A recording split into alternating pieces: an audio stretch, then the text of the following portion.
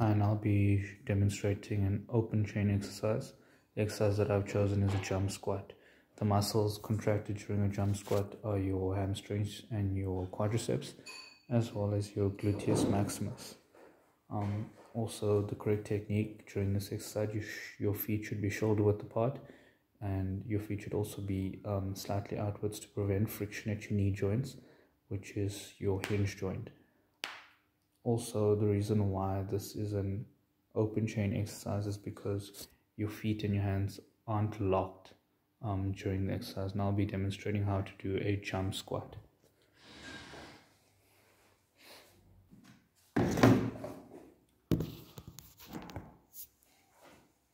So as I said, feet are shoulder width apart. Feet should be slightly outwards. And now I'll start in this position. I'll put my hands right ahead, like this. Now my hands are ahead of me for support and balance, so that I don't get off balance. Okay.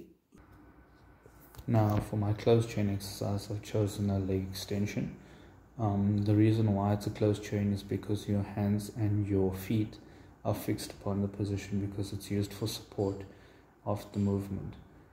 Your feet cannot move unless it's used to work out a different muscles. If it's pointed outwards or inwards, if it's pointed outwards to the outside like this, it will mean that it works the inside, which is the inside of your rectus femoris, and if it's pointing towards each other, it works the outside, which is your lateralis of the rectus femoris. Now the muscles contracted, of course, is your quadriceps, and during this exercise your hands and your feet need to be fixed to allow for stability of the movement.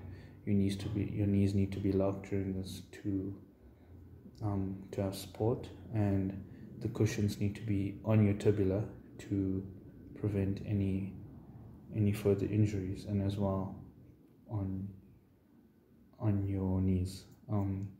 Now the reason why I said it's a closed chain exercise again, it's because your feet and your hands are fixed. Now I'll be demonstrating the movement.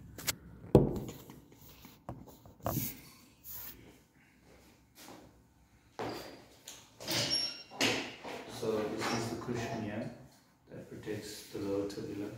Now my hands will be fixed on this structure here, and I'll go up and I'll hold it for a few seconds, and I'll come down.